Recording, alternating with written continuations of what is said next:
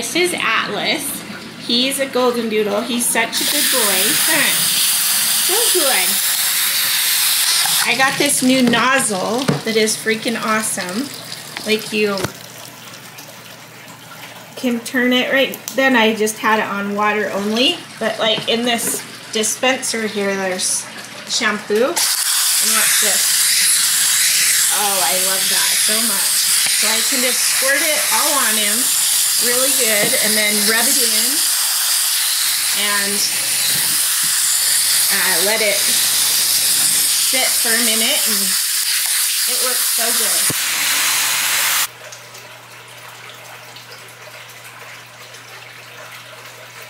Oh, Atlas is a really great dog. He's so just good in every way. I've noticed I've gotten to know a lot of big black dogs, and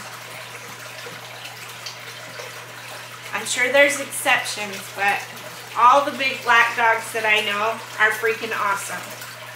So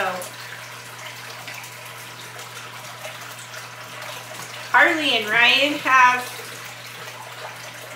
both their dogs were black. Well, Axel passed away. He was a big black lab. And then Bismarck is one of our Cocker Spaniel puppies. And he's black. And they told me that they'll always get black dogs because there's a, like, they think there's discrimination against black dogs. Like, people just don't get them as much. And there's more of them in the pound than that. I don't know if things have changed or if that was just their perception or what, but I would say, like, all the black dogs I know are amazing. Last night I watched the Westminster Dog Show, and they had, the Cocker Spaniels are my favorite, you know, and the black one was the one that made it a little farther than the other ones. I called it because she was beautiful, or he, I don't even know. But I think black Cocker Spaniels just have the most beautiful coat because it's always so shiny and silky. And I think next time, which won't be for a long time, that I get another dog, I might get a black one. A black, yeah, possibly a black Cocker Spaniel or a black poodle. Oh my gosh, they had a black poodle on there that was also so beautiful. And what other color? Or I mean, what other dog did I really like? Well, I liked all of them. That's the problem. I like all of them. I need a ranch. But there was also I'd like one of those little Chinese crested, I think, to put in my purse. Yeah, they're all awesome. What is your favorite breed of dog?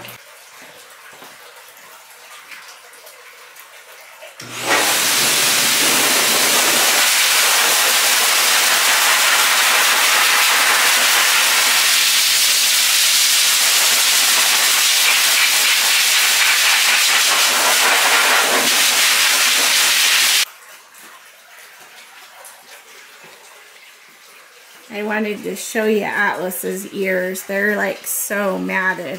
I think we're gonna have to shave them probably. I don't know. You see, that's like one whole big mat. Can you see it? It's hard to see. Like, the whole thing is just matted. And the other one's the same. So, I don't know. I'm going to take my thinning shears and cut through the mats and see if I can get them combed out. But I think we're probably going to have to shave them. Now, I had to shave his ears right down because they were matted so bad.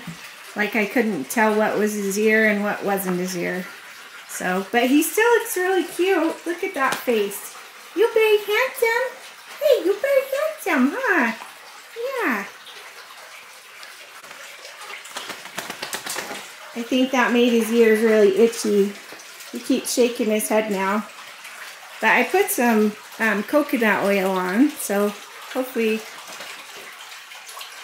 they're just a little itchy. That'll help. He's very cute. He's a very cute boy.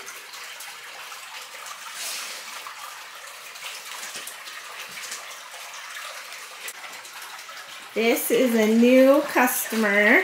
His name is Bon Bon. He's cute. He is very, very cute. Bon Bon, Bon Bon. Hey, hey, hey, hey, hey. Can you sit? I can't even see your face because you don't. Oh my heck. Adorable. You're adorable. Oh, you're so cute. I haven't seen a golden doodle like him.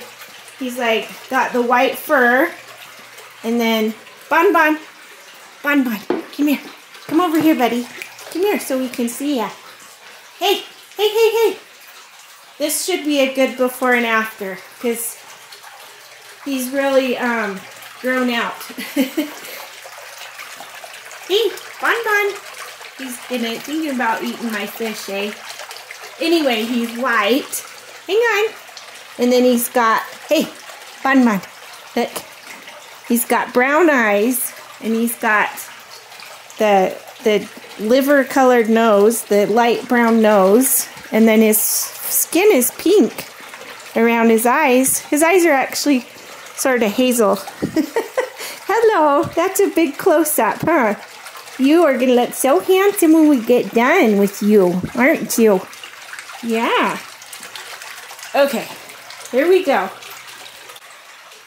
He's all done, and he is the freaking cutest darn dog. Look at that face. You're just so adorable. Look at that nose. He's so cute. Now I'm a little stressed because he got this irritation right here, and I don't think it's from my clippers, but it might have been from because I had to put this around him to keep him from sitting down. And it was loose, but he kept trying to sit down with it. And I think that's probably what did that. So, because he's a new customer, it really stresses me out because they don't know me and I don't know them. But I'm just going to tell them, show it to them and let them know. And I hope everything's okay, and I hope you get to come again because you're freaking adorable.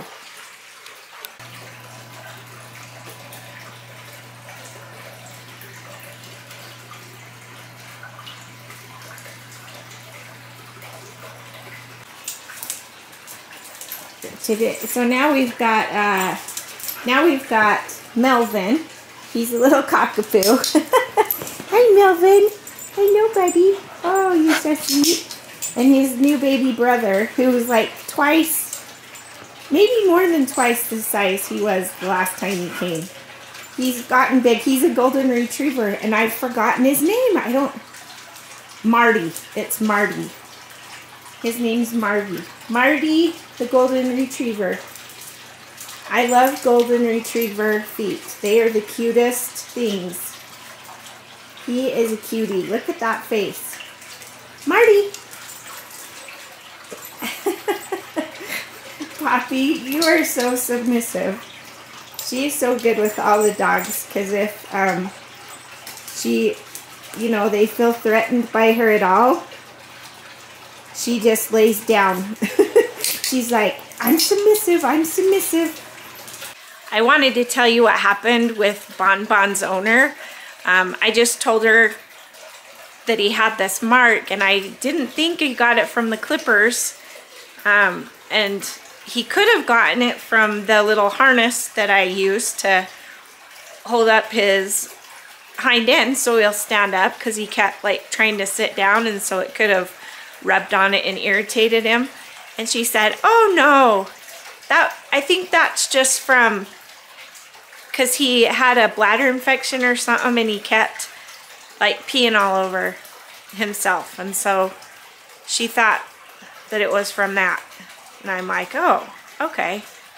So There I go. I worried for nothing. Hey, Marty.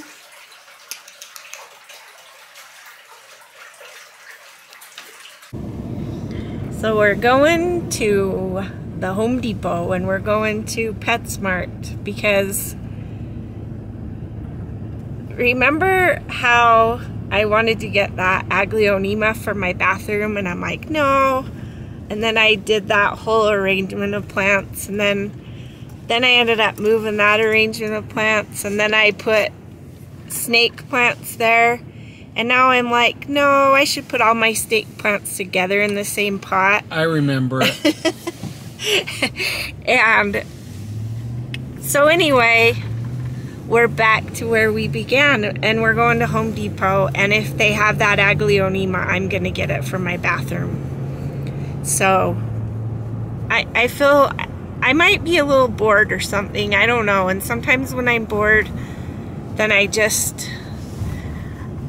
feel like I need to go buy something or something. We just got buzzed on our phone, so emergency alert. National Weather Service snow squall warning until 6:15. Guys, there's no plants here. That is so weird. This has never happened before. So this morning, one of my Facebook friends did a post about snow squalls and how bad weathermen are at their job and how she just heard about snow squalls like it was a new word. Have you guys heard the word squall? Like snow squall? And what, right now, before I say the rest, like what does that mean to you? Like what's a squall? Everyone had a different definition of what squall was. But apparently a snow squall is a short little storm that happens where there's wind, snow, and icy roads. There's not a ton going on over here, but there's a little bit more than there was at Home Depot. And look, it's a snow squall right outside of the window inside of that building. Okay, so I need a plant that does good in not highlight. Here's an aglaonema Madonna.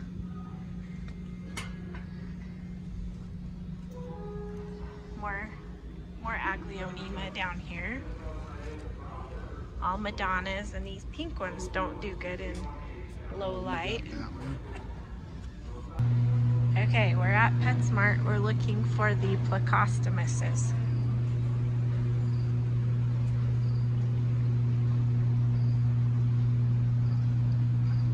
And a plant, maybe.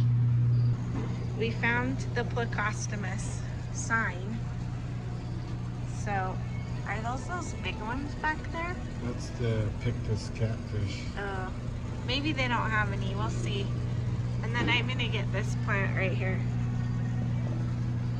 Okay guys, I just wanted to show you that this is, we went into Petco for what, like maybe 15-20 minutes, right? Yeah.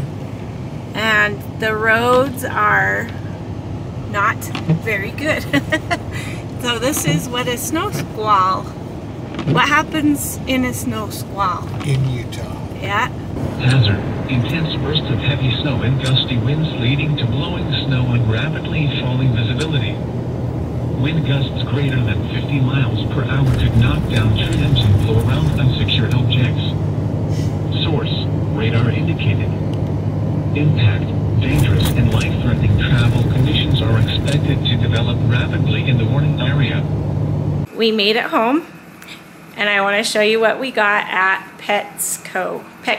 They don't give bags out anymore unless you pay for them, but they do give boxes, and they're just boxes that their stuff comes in, and I think that's a great idea.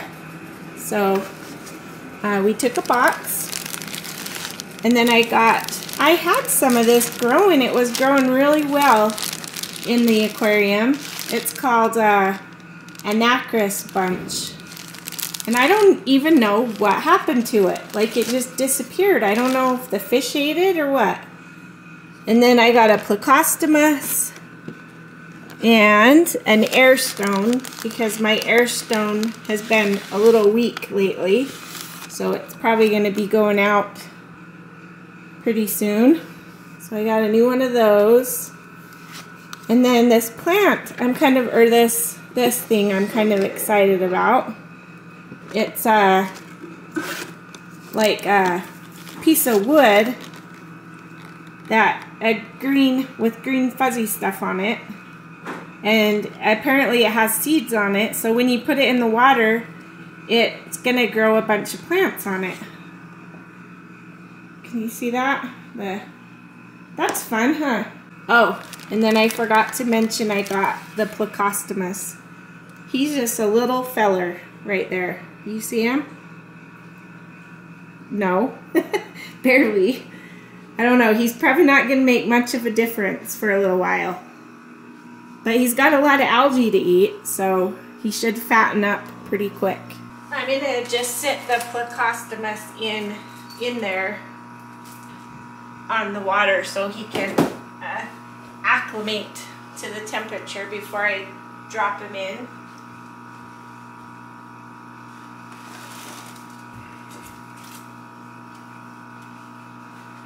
Just let him float around in there a little.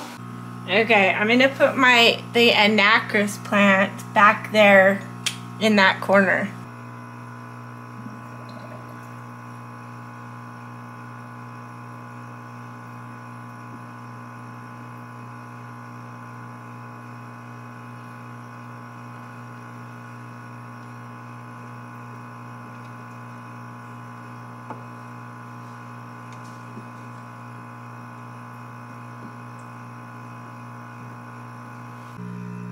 Alrighty, we've got all the anacris in there. I put each stem in separately instead of just sticking the whole bunch in, because I think it branches out pretty quick. And I don't know, I put the plecostomus in and I'm not sure where he went. He's probably lost in the jungle there somewhere. That log, I think that really adds a lot to it. I might, when I change the stone, when the stone goes out and I put the new one in, I might like push it back a little bit and maybe put a rock, that big rock right there, right here. And I moved that really mossy rock to the back. So it's silly because this looked like it has moss growing on it, so it's fine, but for some reason the rock bothered me. I moved it. I think it looks better like that. Still haven't found the plecostomus. I rearranged it a little bit more. So I'll show it to you tomorrow when everything has settled a little bit. And now, in my bathroom, I have this plant up here in the shower. Well, it's a bazillion plants that I did the other day. I'm going to hook this grow light up there, and then I'm going to put the cord through that window so it can plug into the plug out there in the sunroom. And then this plant will get enough light, and then maybe it might do something. Where there's a will, there's a way. Look, I just put the cord through the very top of that window there, and bada bing, bada boom. This plant is gonna thrive here now.